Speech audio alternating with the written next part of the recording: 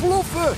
Goed gezien, Elvis. Hou iedereen op veilige afstand, dan gaan wij nu blussen. Komt in orde, Sam. Mensen, achteruit allemaal. Jenny, hou het water op de gasfles om hem koel te houden, terwijl ik de rest van het vuur blus. Is goed, Sam. Dat lukt wel.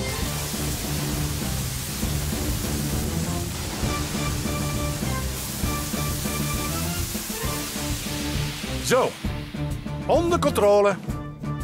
Mag ik even kijken of er misschien nog worstjes over zijn? Of garnalen, brandweerman Sam? Sorry, Norbert. Gasflessen kunnen nog heel lang heet blijven. Het is daar voorlopig nog niet echt veilig. Nou, dan moet ik de rest van mijn worstjes maar mee naar huis nemen. En ik moet al mijn garnalen mee naar huis nemen. Maar ik heb zo'n honger. Ik heb niet eens wat geroken van die worstjes of die garnalen. Zet de volgende keer de barbecue niet zo dicht onder de boom. En misschien ook ietsje minder houtskool. Oh, je hebt gelijk, Sam. Nou ja, het is ook mijn fout, Klaas. Ik heb me een beetje laten gaan. Nu proeft niemand mijn lekkere worstjes. En mijn garnalen ook niet. Wacht eens even. Dat olievat brengt me op een idee. Alsjeblieft, een barbecue. Perfect voor worstjes en garnalen. Maar die moeten jullie wel samen gebruiken. Geen probleem. Bedankt, brandweerman Sam. Zeg, eerlijk is eerlijk. Die worstjes van jou ruiken heerlijk, Klaas. Anders jouw garnalen wel. Hé, zullen we samen gewoon de barbecue-kampioen van Piekepolder zijn? Ha, knallend idee, man. Oh, zijn die worstjes nou eindelijk klaar?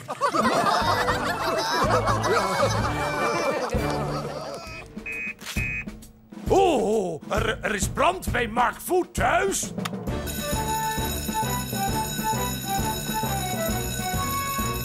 Er is brand bij Mark Voet thuis. Ga er snel naartoe. Heeft het te maken met het kampvuur, commandant? Ik denk het wel. Ik vrees dat het te hard ging. We zouden er na het werk toch naartoe gaan, hè, baas? Ja, dus dan kan ik net zo goed meegaan, is niet?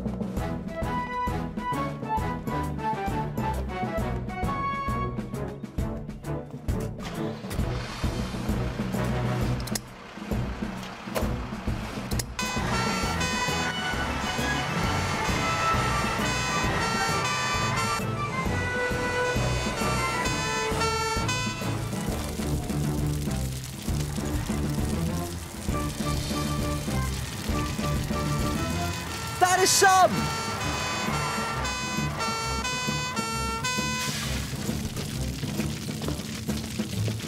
Is het kampvuur, Mark? Nee, het is in de woonkamer. Gasmaskers op, mannen.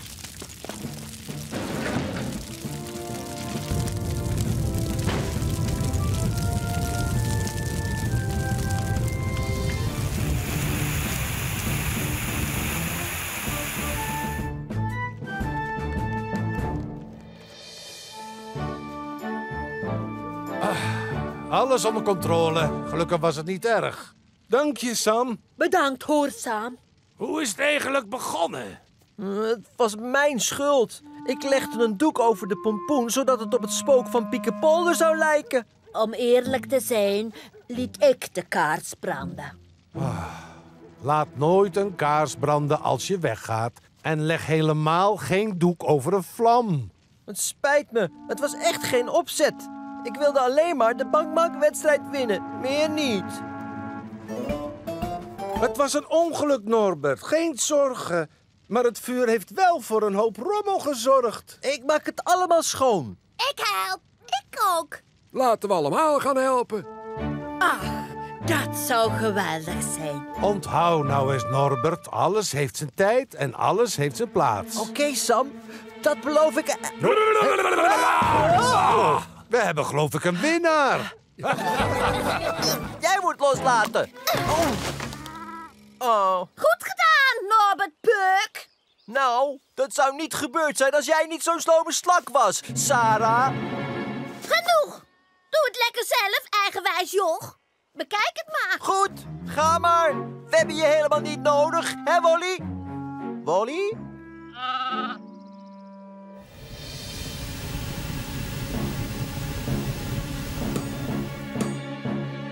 Ik ruik een brandlucht. Huh? Oh,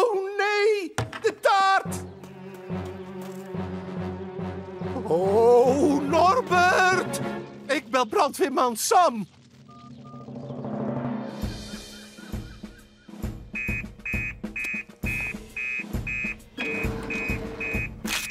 Oeh, brand in de keuken van de familie Voet.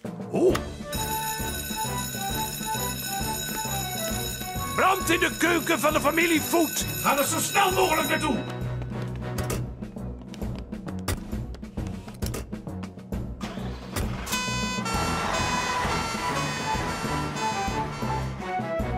Goed. Oké. En waar moet ik dit nu in stoppen? Oh, de taart!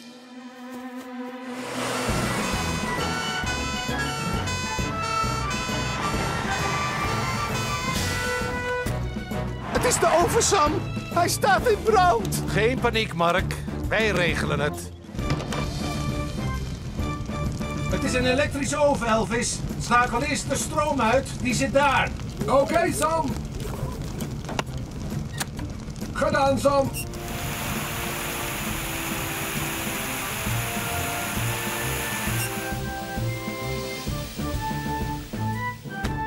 Nou, ik denk dat de taart nu wel uit de oven kan, Elvis.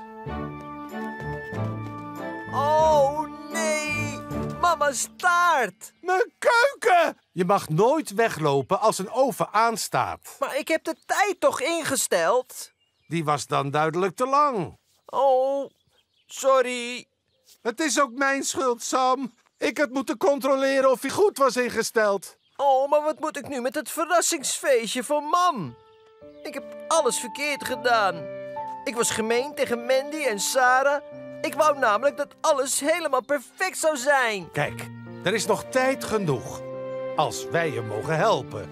Wij kunnen ook wel helpen, Mandy. Als je maar niet gaat fitten, Norbert. Nee, dat beloof ik.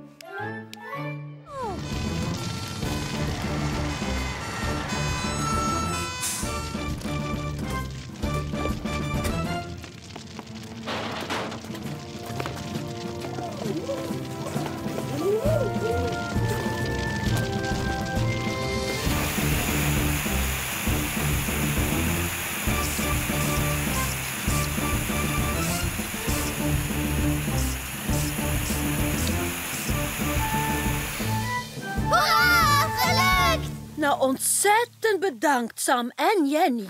Ik wist niet dat een composthoop zo gevaarlijk kon zijn. Daarom heb ik Mark geadviseerd om hem om te scheppen en te laten afkoelen. Mark? Ja, dat klopt. Mandy zei het de hele tijd, maar ik wou niet luisteren. Ik was dus een beetje eigenwijs of zo.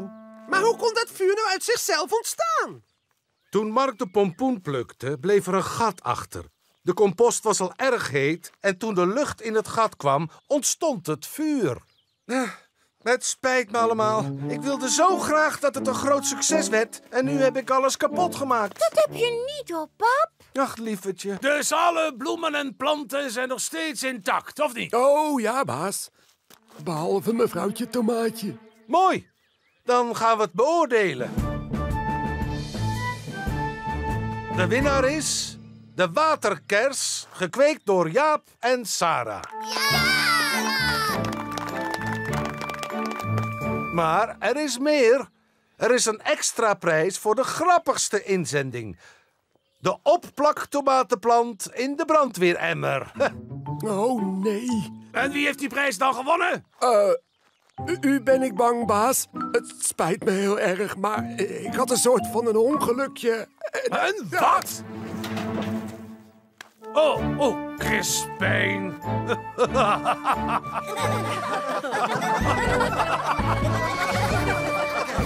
Ik heb wat tomaten, spek.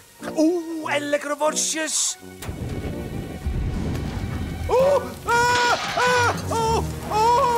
Snel brandweerman Sam bellen!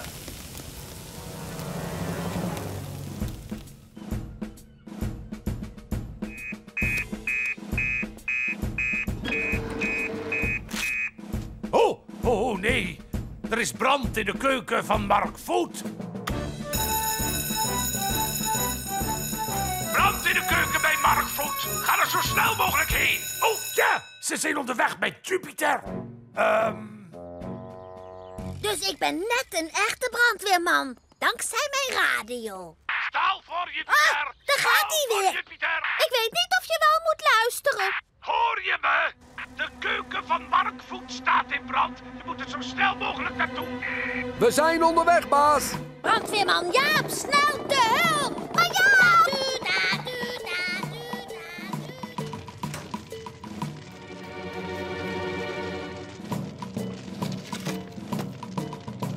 Oh nee, dit is een echte brand. En misschien is Mark nog binnen. Ik moet hem waarschuwen. Oh nee. Mark! Ja, brandweercommandant Staal. Ik sta veilig buiten. Oh, goed zo. En niet weer naar binnen gaan? Dat kan heel gevaarlijk zijn. Oh, Mark, heb jij Jaap soms gezien? Nee, Sarah. Hij is daar binnen. Wat? Waar is hij? Oh, nee. Geen paniek. Daar is brandweerman Sam. Die weet wel wat hij moet doen. Brandweerman Sam, Jaap is daar binnen. Wat? We hebben geen tijd te verliezen.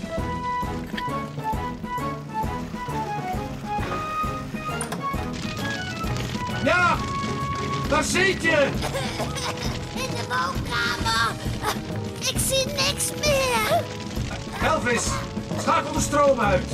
Ik haal Jaap. Jaap, pak mijn hand. Ik leid je naar buiten.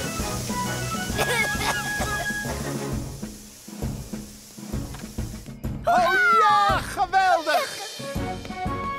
Zo, de brand is geblust, hoor. Bedankt, Sam. Ik zal nooit meer naar zo'n brandweerradio luisteren. Ah, dus daardoor was jij ons elke keer een stap voor. Je gebruikte een brandweerradio. Het spijt me. Ik wou zo graag brandweerman worden, net als jij. Maar nu hoeft het van mij niet meer. Niet zo snel opgeven, Jaap.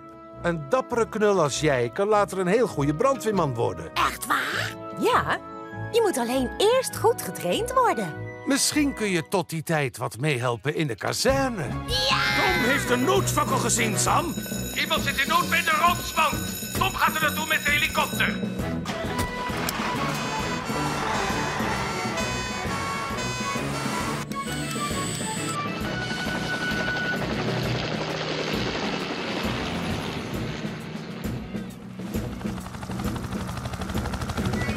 Oh, gelukkig zeg. Daar is Tom al. Daar is brandweerman Sam.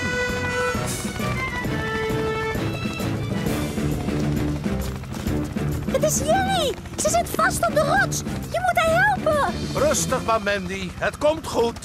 Tom, laat het harnas zakken. In orde, Sam. Komt er al aan. Let maar op.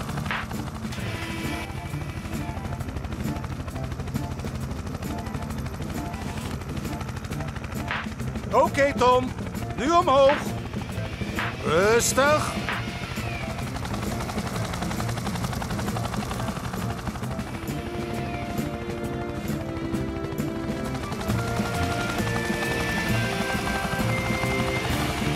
Ja! Goed gedaan, Sam. Wat een geluk dat jij deze fakkel hebt gevonden, Mandy. En goed dat je hem niet hebt afgestoken. Gefeliciteerd, Mandy. Je bent een held. Oh, nou, ik heb direct tegen haar gezegd dat ze hem niet moest afsteken. Echt waar. Ik zeg maar zo, het is tenslotte geen vuurwerk. Wat ik nog steeds niet snap is hoe die fakkel hier nou is verdwenen. Het is een compleet raadsel, vind je niet?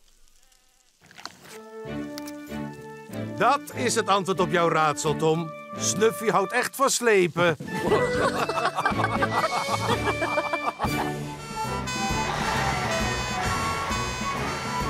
Wacht! Oh, ik heb nog geen opdracht gegeven.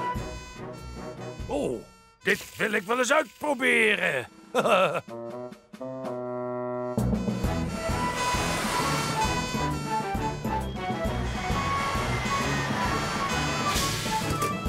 gelukkig, daar ben je weer, Sam. Wauw, kijk toch eens, wat een rook. Het ruikt of er wat schroeit. Elvis, schakel de stroom uit. Oké, Sam.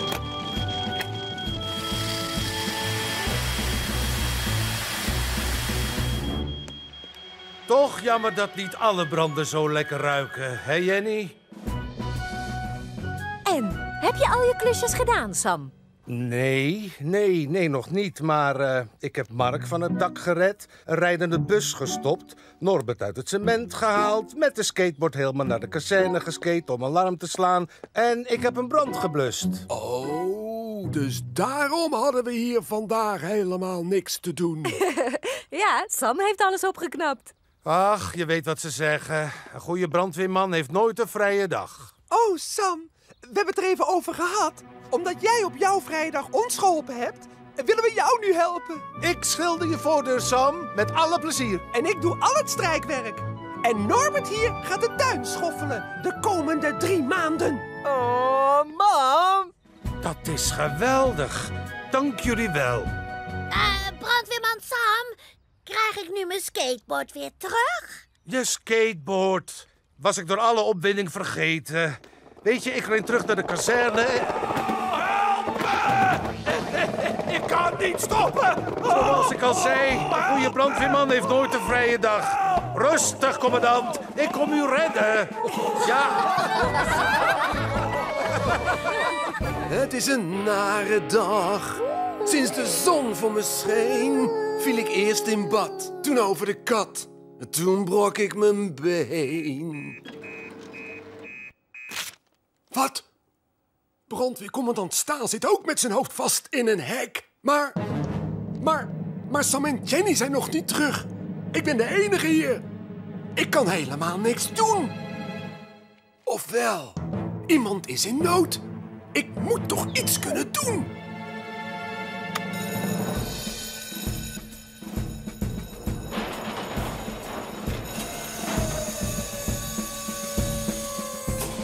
Duda, duda, duda, duda. Hé, dat zal je hem hebben. Dat is Elvis.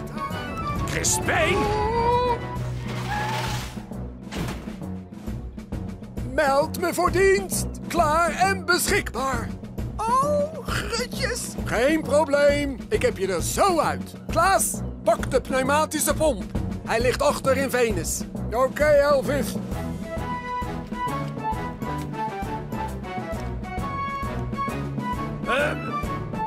Vrouwen en kinderen eerst, hè?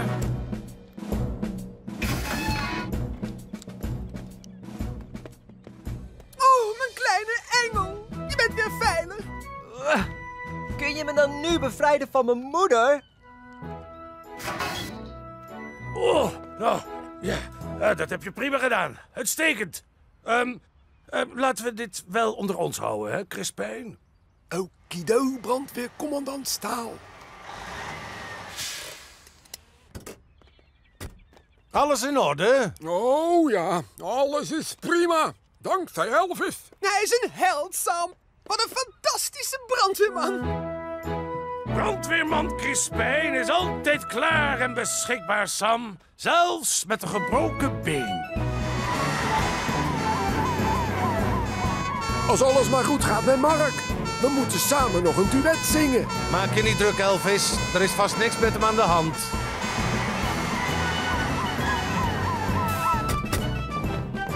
Kom maar mee.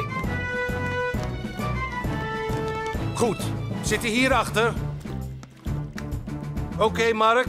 Ga zo ver mogelijk achteruit. Ik sla de deur in met mijn bijl. Ga je gang, Sam. Tijger, spring hierin. Dan blijf je droog.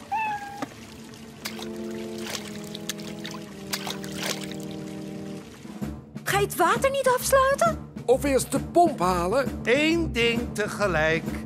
We moeten eerst weten of Mark wel veilig is. Mark, ben je ver genoeg weg van de deur? Ik denk het wel, Sam.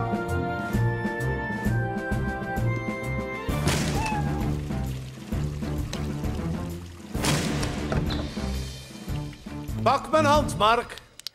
Bravo, Sam. Tijger is gered. Je bleef heel rustig. En je deed 1 ding tegelijk. Oh, ik wou dat ik dat gedaan had. Dan had ik nou niet zo'n troep gemaakt. Geef niet. Je bent weer veilig. Ja, dank je, brandweerman Sam. Kom op, Mark. Laten we ons duet gaan zingen. Wacht eens even, Elvis. Eén ding tegelijk, weet je nog? Ja, ik ga de hoofdkraan afsluiten. Elvis, ga mee de pomp halen om al het water weg te pompen. En ik moet nog een dametje in nood uit de kast halen. Daarna kunnen we allemaal naar de kade om naar Elvis en Mark te luisteren.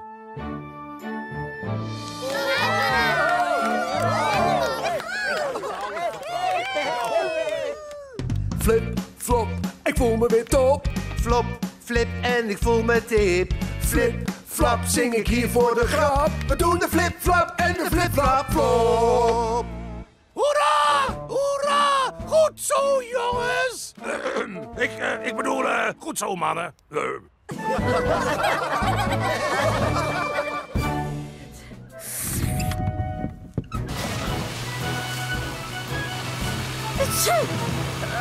Het wordt niks. Ik breng iedereen in gevaar.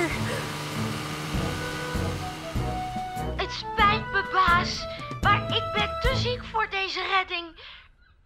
U moet Sam ophalen.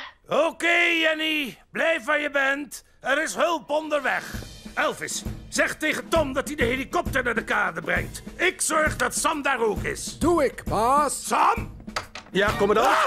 Oh, nou, zeg, dat was snel. Brandweerman Sam meldt zich, commandant. Wat is het noodgeval? Waarom ligt Neptunus stil? Er is iets mis.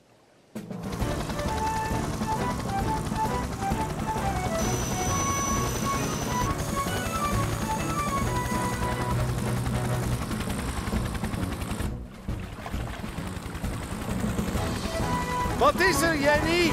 Ben je gewond? Nee, maar ik denk wel dat ik koorts heb. Eerst moet je hier weg.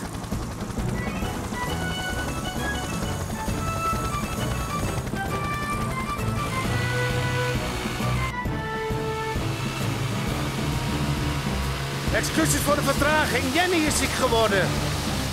Is het ernstig? Maak je maar niet ongerust. Nou, laten we nu de schroef vrijmaken. Dan sleep ik je weer terug naar de wal.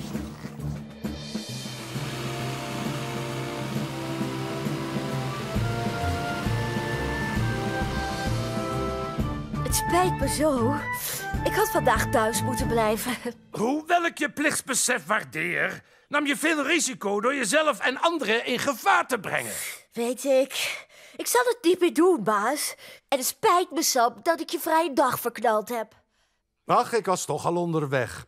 Het is moeilijk om thuis te blijven als je de beste baan van de wereld hebt. Daar heb je gelijk in, Sam. Gezondheid. Gezondheid! Norbert en Mandy in de problemen? Oh.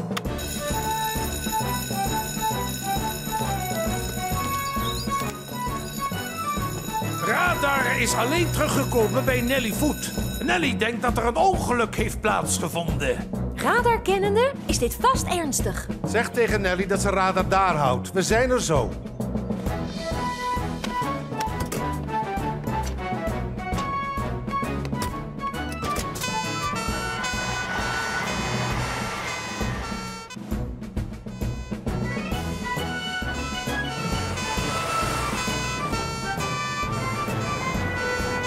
Kijk uit! Wow, dat ging net goed. Zouden die schapen misschien met het ongeval te maken hebben?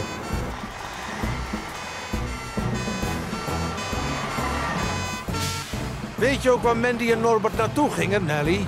Mandy had het over de wei. We moeten radar volgen. Ik neem de ambulance voor als er iemand gewond is.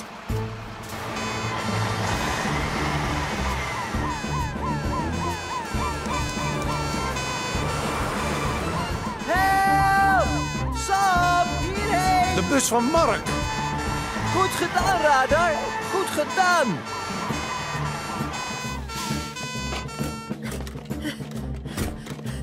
Mark, is alles goed? Oh, alles is goed, Nelly.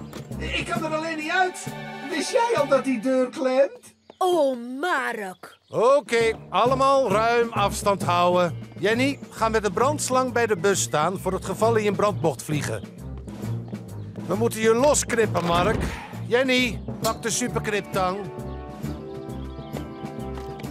Wat is er gebeurd? Ik denk dat het iets met die loslopende schapen te maken heeft. Ja, ik heb geprobeerd om ze hun hok in te drijven. Met radar zeker. Ik zei toch, het is geen schaapshond. Weet ik.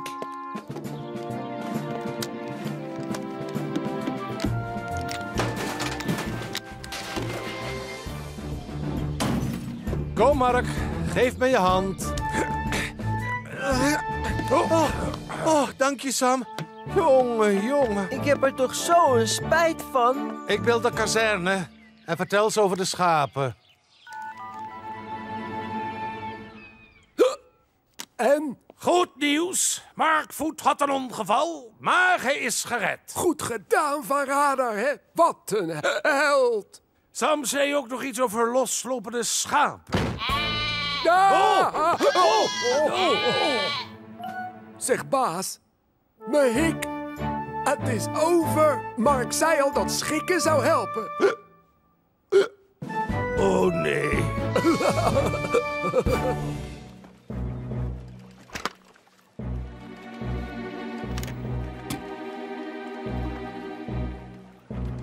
De benzine is op. Maar goed dat ik altijd een extra jerrycan mee heb.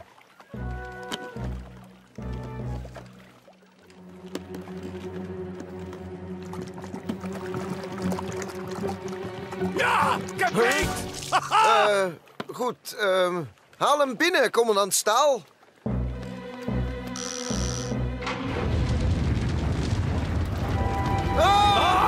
Roos alarm. Brand! Achteruit, Karel. Ik beveilig de omgeving.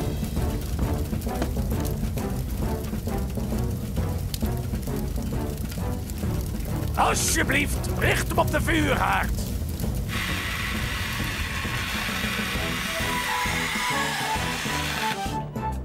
Heel goed, Karel. De motor is verbrand. Dan moeten we maar bellen voor hulp.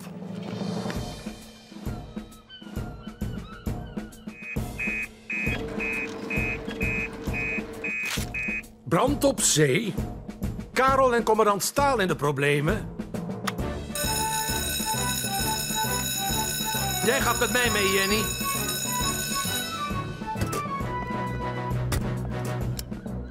Elvis, jij blijft hier in bemand de kazerne. Er is brand op zee. Oké, Sam. Succes!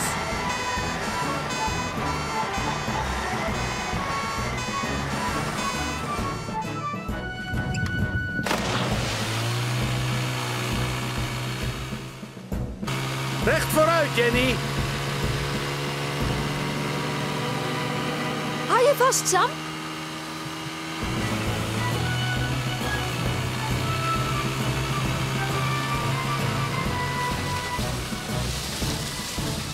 Hallo, Karel. Wat is er gebeurd? Het is allemaal mijn schuld, Sam. Al bent u niet de beste zeeman ter wereld, maar toen iemand het hoofd koel moest houden, was u de juiste man. Oh? En het lijkt erop dat u beet heeft. Wat een kanjer. Ja, en hij stribbelde behoorlijk tegen. Waarom neem je de vis niet mee naar het café? We hebben genoeg voor iedereen. Oh, dat is een goed idee.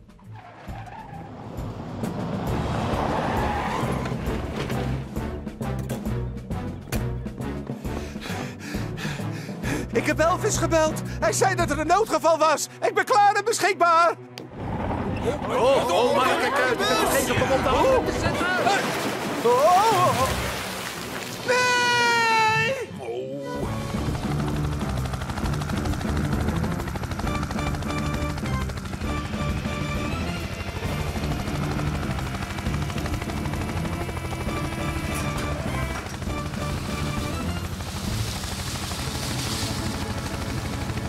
Het is goed. Je bent zo weer terug waar je thuis hoort. We gaan beginnen, Mandy.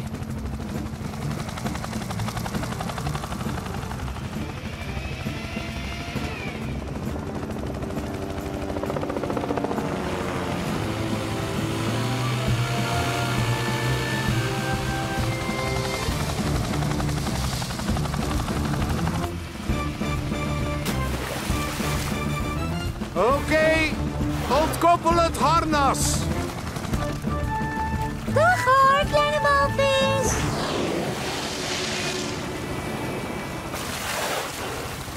Dank je, Tom. Komt het wel weer goed met hem, Sam? Vast wel, nu die weer thuis is waar hij hoort.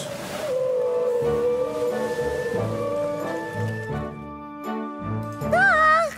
En bedankt. Graag gedaan, Mandy. Oké, Mandy. Laten we naar mijn huis gaan en kijken wie de meeste zeebeestjes heeft. Alsof we dat al niet weten. Wat willen jullie doen? Nou, maar ze kunnen toch niet praten, Mandy? Hoe weet jij dat nou? Daar gaan jullie. Terug naar waar jullie horen. Hallo? Ik ben nog steeds de winnaar, oké? Wat jij wilt. Eindelijk! Een mooie foto van de Piekepolder brandweerbrigade. Maar... Oh, sorry allemaal. Ik geloof dat het rolletje vol is. Maar je had er vanmorgen toch een nieuw rolletje in gedaan? Waar heb je dan allemaal foto's van gemaakt, Klaas? Oh, nou, ik heb foto's gemaakt van... Er is telefoon. Allemachtig!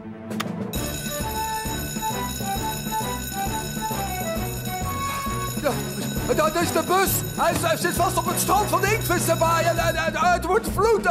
Zo snel. Rustig. Jenny en ik nemen Jupiter. Jij belt Tom en stuurt hem alvast daar naartoe. Dat komt voor elkaar, Sam. Goed gedaan, Elvis. Goed gedaan. Jij wordt nog wel eens een goede commandant. Brandweercommandant Crispijn. Dat klinkt te gek.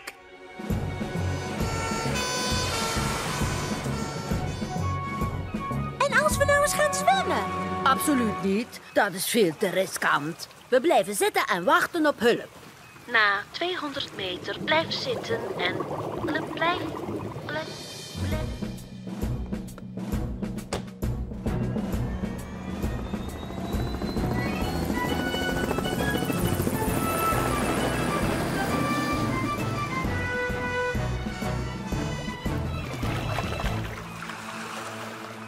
Goed, mensen, rustig blijven. Sam is onderweg. Oh, mijn buik. Is hij misschien zeeziek? Oh, mijn arme lieve schattenbout. Aha! En daar hebben we Tom. Alles komt goed.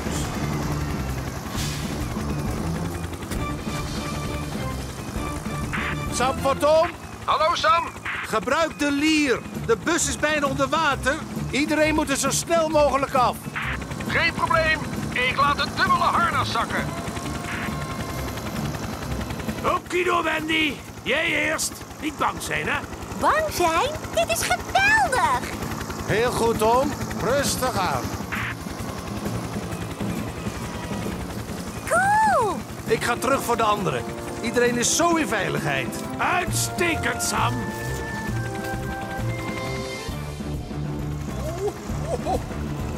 Wel een prachtig uitzicht, maar... help. Oké, dit was de laatste, Tom. Goed gedaan. Dank je, Sam. Over en uit. Dat stomme satellietnavigatiesysteem. Er zit vast een fout in of zo. Zie je nou wel? Al die nieuwerwetse prularia is niet te vertrouwen. Maar we zouden nooit gered zijn als we geen mobieltje hadden gehad. Mobieltjes zijn natuurlijk wel te vertrouwen. En onze walkie-talkies dan, commandant? Met uitzondering van mobieltjes en walkie-talkies, dat is duidelijk. Hè? En die computer dan, die bij jullie op de kazerne staat? Tuurlijk, ja. Oh, ik denk dat sommige speeltjes wel hun nut kunnen hebben. Tenzij ze kuren vertonen en je in de problemen brengen. Och, het spijt me, commandant Staal. Misschien hadden we toch die goede oude kaart moeten pakken. Oh. Je weet hoe gek die op dat schaap is. Geen angst, dievertje. Oh. Ik weet zeker dat Jenny en Elvis hem zullen vinden. Ik blijf hier. Oh, en ik hou je gezelschap. Oh, heel aardig, Klaas. Maar Norbert heeft me nodig. Ik wil met jullie mee. Oké, Diewertje, maar dan moet je wel een reddingsvest aandoen. Jenny voor Sam. Ik heb je hulp nodig. Norbert Puk is het water opgegaan. Ik denk richting weilanden. Goed. Ik blijf dus hier. En kijk ook uit naar tijgers, Sam. Doe ik, Brenda. Komt goed.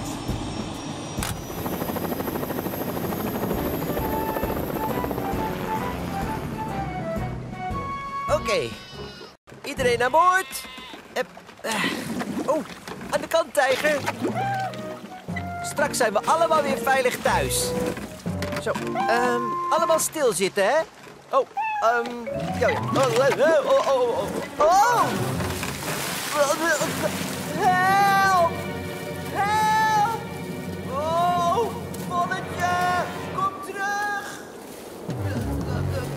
Jongen, overboord! Zullen we het ergens anders gaan proberen, Sam? Niet nodig. Kijk, daar beneden. Sam voor Jenny. Norbert zit in Breukersveld. Hij is in het water. Ga er snel heen. Doe ik, Sam.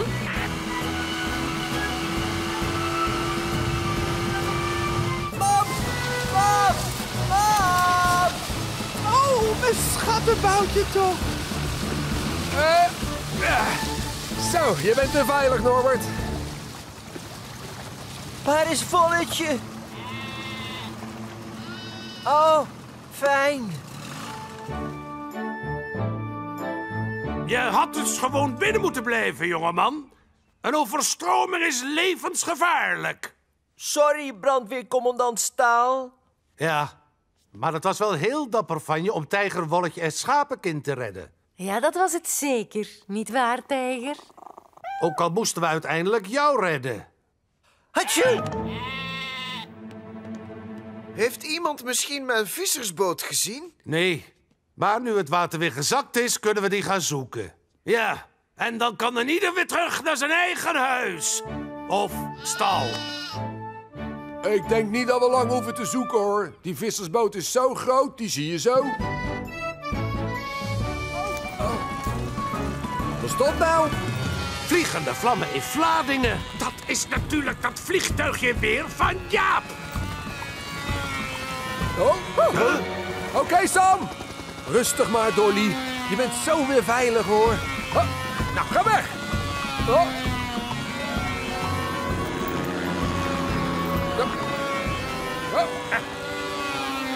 Ja, Elvis. Goed zo, Elvis. Oh, hé, een briefje. Oh, nee. Jaap en Norbert zitten vast in een boom. We zorgen dat Tom je gauw naar beneden brengt, Elvis.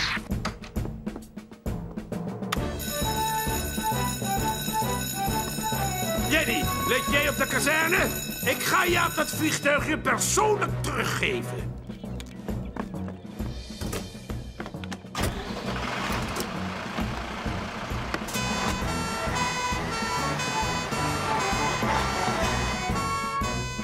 Ik hou het niet. Niet loslaten. Oh, kijk.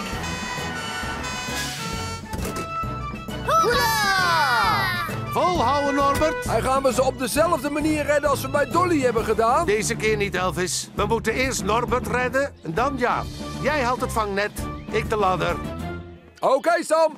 Snel, ik hou het niet lang meer vol, Sam. Laat je maar vallen, Norbert. Wij vangen je op. Oh, dat was leuk. Rustig maar, Jaap. We hebben je zo weer beneden. Dank je, Sam. Oh. Volgens mij is dit van jou, Jaap Jansen. Ja. Nou, omdat je het dit keer goed hebt gebruikt, zullen we het er verder maar niet meer over hebben, hè? Oh, dank u, brandweercommandant Staal. Ja, het was erg dapper om het naar Piekepolder te vliegen. Ook al wisten jullie dat jullie in de narigheid konden komen. En je was een prima piloot. Bijna net zo goed als ik toen ik commandant Staal... Oeps. Aha, als ik het niet dacht. Ik leerde Jaap alleen maar hoe je moest vliegen. Dat is niet waar. Goed, dan zit er nog maar één ding op. Afstandsbediening, Jaap. Bedankt, Norbert. Nu wordt mijn vliegtuig afgepakt. Nee, Jaap. Het is tijd dat iemand jullie laat zien hoe je zo'n ding moet vliegen. Oh, ja. Ik herinner het me weer. Ja, dan draait hij. En bukken. Bukken!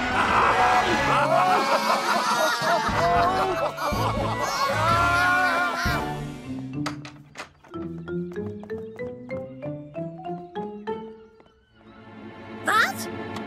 Daarboven? Ja, veel beter dan van achter dat stomme touw veel te ver weg. Oh.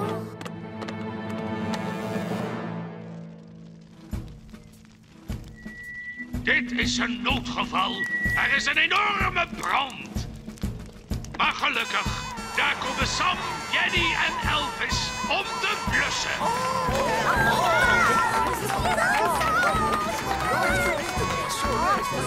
Zie je het? Nee, daar zijn ze nog. Ik zie ze niet meer. Deze moet achter deze last. Wauw, dit is machtig.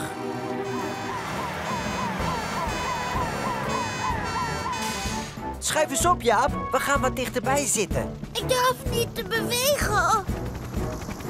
Hebben luchtversterking nodig. Haha, daar is Tom met zijn helikopter.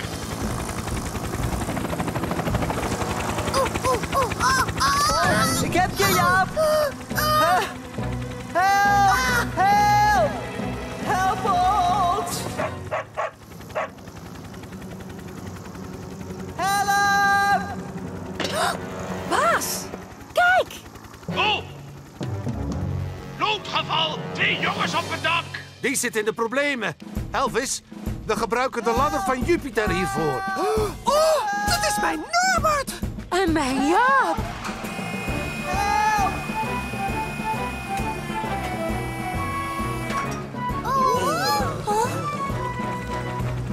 Oké, we hebben jullie zo weer beneden, jongens.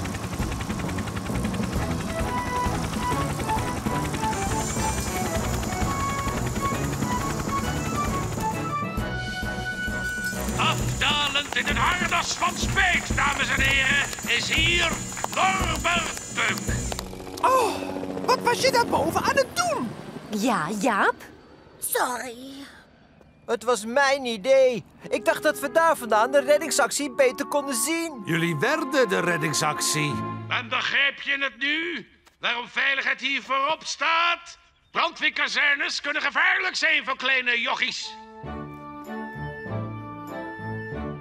Wat fijn, commandant. Uw open dag was een geweldig succes. Ja, Radar heeft die laars flink te pakken gehad. Ik vraag me af van wie die is. Deze laars is van u, baas? Van mij? Mijn laarzen gebruikt? Wat? Crispijn!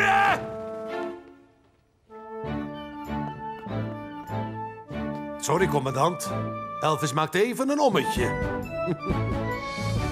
Norbert Puk zit vast in de oude put. Norbert zit vast in de put bij het wandelpad. Zo snel als je kunt erheen, Sam. De schiet zit hij zonder eten.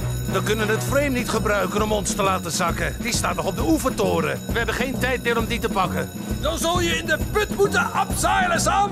Succes, man.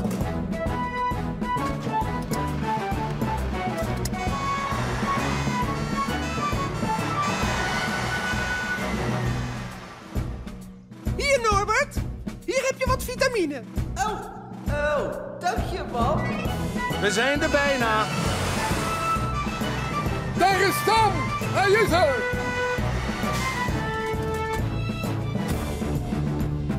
Haal hem eruit, Sam. Oh, alsjeblieft. Natuurlijk doen we dat, diewertje. Oké, Jenny. Maak het touw vast aan die paal daar. Ik kijk bij Norbert. Oké, Norbert. Ik kom abseilen de put in om je te halen. Okido, Sam.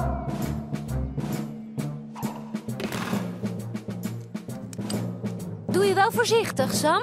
Oh, wat is hij toch dapper.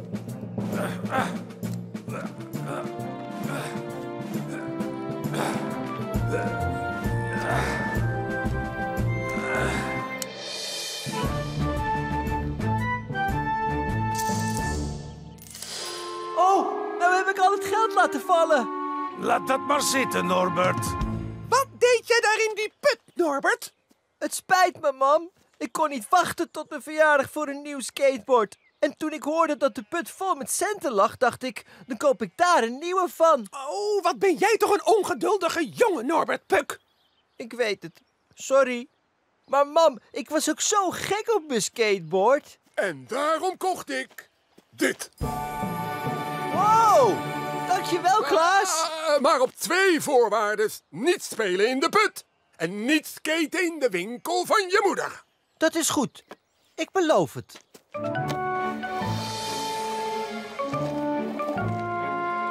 Hé, doe nou. Wat heb je nou precies gewenst, Klaas Kozijn?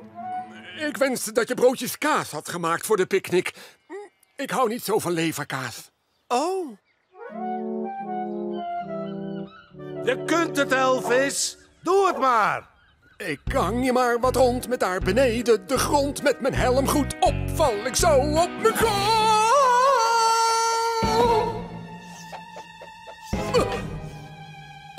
Ja! Uitstekend gedaan, Elvis.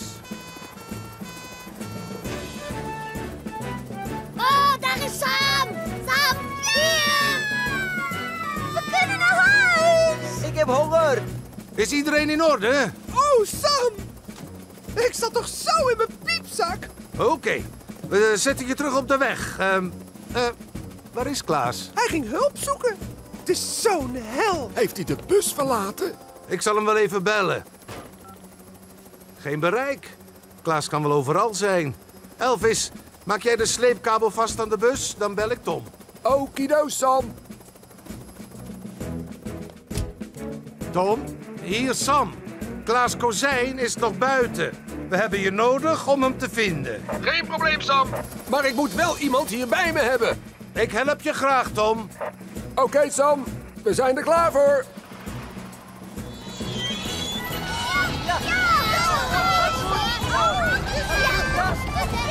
Maar nu nog de chauffeur.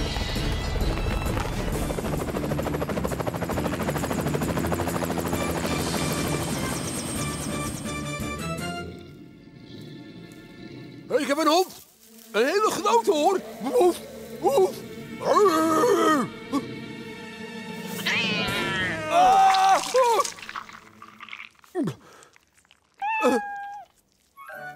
Oh, tijger. Wat doe jij nou helemaal hier? Oh. Daar beneden. Hij zit vast in het moeras. Goed gezien. Ik denk dat je moet neerlaten met het dubbele harnas, Sam. Ik ben er klaar voor, Tom.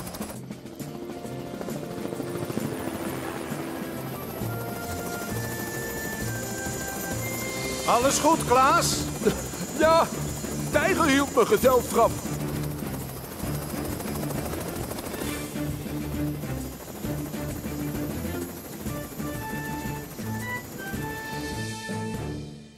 Ik had beter moeten luisteren en bij de bus moeten blijven. Nou, jullie zijn in ieder geval ongedeerd. En ik denk dat we het wilde beest van Piekepolder ook hebben gevangen, hè, Norbert? En nu naar huis. Klaas, waarom kom je niet bij mij en Norbert eten? Dat klinkt goed, diewertje. Wij zaten goed. Oh, het spijt me, Sam. We zijn weer de laatste. De race is nog niet voorbij, Diewertje. Wie weet wat er nog gebeurt. Oh, dit voelt niet goed. Laten we teruggaan. Wat? En verliezen? Maar ik heb toch al gezegd dat ik die beker zal gaan winnen, Mandy? Oh! Auw! Wat is er? Auw, mijn voet! Oh, die doet pijn. Ik krijg het niet los. Maar... We moeten om hulp roepen. Help! Help! Oh, dat klinkt als mijn Norbert. Het komt daar vandaan. De prijzen zijn top in Diewertje Shop. De prijzen zijn top in Diewertje Shop. De prijzen zijn top in Diewertje Shop. Norbert, alles goed met je? Oh, het doet toch zo'n pijn, mam? Zijn jullie verdwaald? We zijn helemaal niet verdwaald. Maar als jullie niet verdwaald zijn, dan... Norbert Puk! Je was toch niet aan het vals spelen? Wel, mam. Ik krijg die knoop niet los. En ik heb geen mobieltje. We moeten hulp halen. Oh, dat gaat weken duren. Niet met het humeur dat ik nu heb, Norbert. Kom op, Sam. Zet je beste beentje voor. De prijzen zijn top. Die wat je shop. De prijzen zijn top. Die wat je shop. De prijzen zijn top. Klikspaan. Valspeler. En we kunnen ze nu elk moment zien binnenkomen. Daar zijn Elvis en Mark op de hielen gezeten door Sarah en Jaap. Of wat, Sam en Nieuwtje. Dit ziet eruit als een nek-aan-nek. Dit wordt een fotofinish. Maar wacht, wat is dit nou? Sam en Nieuwtje, de driebenige snelheidsduivel. Kijk, 6 vlammen. Haha, het is een geluk. Wat een race. Fantastisch, Nieuwtje en Sam. De beker moet wachten, commandant. We hebben een noodgeval op de hei. Wat? Norbert heeft zijn enkel verstuikt. Ik zal Tom wel zeggen dat hij er ook naartoe moet gaan.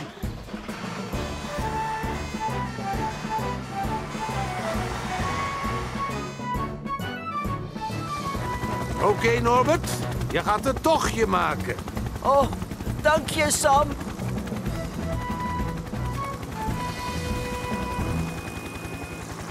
Dat is niet eerlijk. Norbert speelt vals en mag mee met de helikopter. Rustig maar. Spring er maar in, Mandy. Oh. Cool. Parachute? Je wilt toch niet zeggen dat je de parachute vergeten bent? Ja. Norbert Puk! Hij vliegt naar de hoofdstraat! Oh, nee! Kom mee allemaal! Rennen! Wegwezen! Ik ga brandweerman Sam bellen.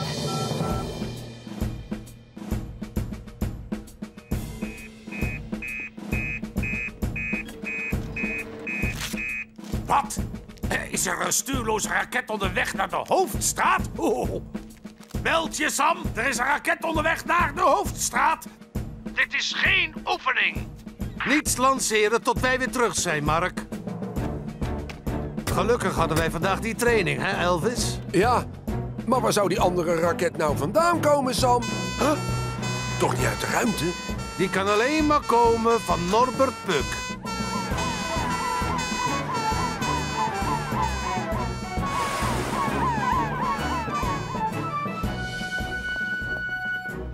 Oh nee! Mijn winkel! Norbert, wat heb je gedaan?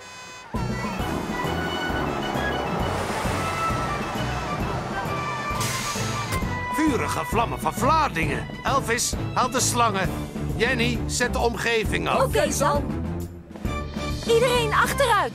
De raket kan gevaarlijk zijn. Dus dit is jouw raket, hè, Norbert? Nee. Ja, het was een ongeluk. Oké, maar eerst moet ik weten waar jouw raket van gemaakt is. Zitten er gevaarlijke stoffen in? Nou, dat weet ik echt niet meer. Ik heb alleen maar gedaan wat hier staat. Alleen een beetje meer. Heb je er echt niets anders in gestopt? Nee, alleen dat spul. En heel veel. Het is een eenvoudige flesraket, maar wel een hele grote. Ik denk dat het allemaal wel meevalt. Het spijt me. Ik wilde alleen maar net zo'n gave raket bouwen als Mark heeft. Mark heeft er jaren voor moeten studeren om een veilige raket te kunnen bouwen. Dat is niet iets wat je in 1 dag leert. Dat weet ik, Sam. En nu heb ik zijn lancering ook nog verknald. Dat hoeft niet per se. Als de winkel veilig is, hebben we nog tijd genoeg om naar de lancering te gaan.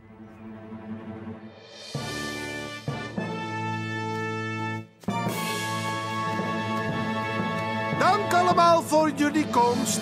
En een speciaal dankjewel aan de Piekepolder brandweer, die ervoor zorgt dat we allemaal veilig zijn. Goed zo. Dus is het nu de beurt aan mij om te zeggen: 5, 4... 3, 2, 1. Als je vastzit, roep hem dan. Want hij helpt zo goed hij kan. Want hij staat altijd paraat. Brandweerman Sam en hij is heel accuraat. Brandweerman Sam, hoe kort zijn nachtrust ook duurt. Sam is de held van de